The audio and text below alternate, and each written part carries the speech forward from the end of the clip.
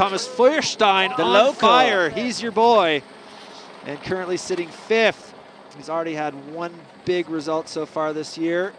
It's his rookie season, and he already showed what he's capable of. In Val-Nord-Arcalis, a second place finish at the first event of the year. And I must say, for me, he is the one that can challenge Sami Lipke, because he can beat him at his own game. He can spin both ways. He's supernatural in playful terrain, but as we can see, he's also not shy of going into big mountain features. He as just we've carved seen across here. the top there, switch. Yeah. Did you see that? Yeah, He went switch, right. went backside, came back front side. And yeah, we saw it in Val-Nord-Arcalis that he definitely has the full package. And overall winner of the Freeride World Qualifiers last year in men's snowboarding. It's a very technical terrain in there. A lot of slough moving. Stay in control. You're in heavy debris section, which is really tough to ride, especially if you have only one edge. No doubt. And yeah, little switch up there. Getting tricky with it, doing a little butter 360 through the mid-section of the face. Plenty of first-place finishes in the last 2 seasons on the Freeride World Qualifiers. Already a podium this year on the Freeride World Tour. That was nice grabbed air there up top from the Austrian rookie.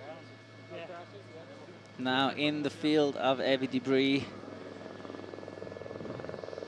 Still mixing it up. Enjoying the ride down. Coming into the freestyle section, this little natural half pipe down below. We'll see if he can throw a McTwister 3. Little front side 180. Or was that a, yeah, that was a front side 180, then into a little cab 180 butter. Front side air. This is the freestyle part of the face they talked about down below. Little front side 3. Yeah, he's not pushing it too hard. He knows he just needs a solid score to bring him to the dream stop, Alaska. Not sure if he's been there already.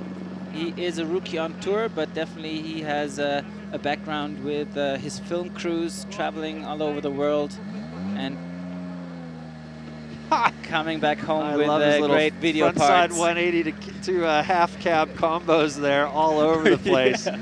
I guess awesome.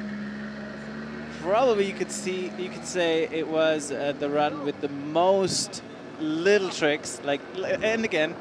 Yeah. What do you call those? Butter 3s? No.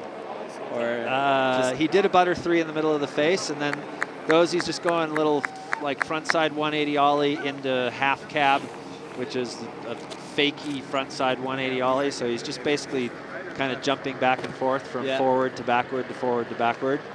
For those of you who don't know the technical names of the tricks. Either way, yeah, he's happy. He's cool.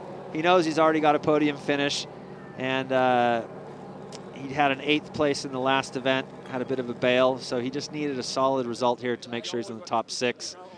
And some nice technical bits up top, as we see here. Here he's in the white room, not seeing anything anymore. He wanted to keep the momentum up, fluidity.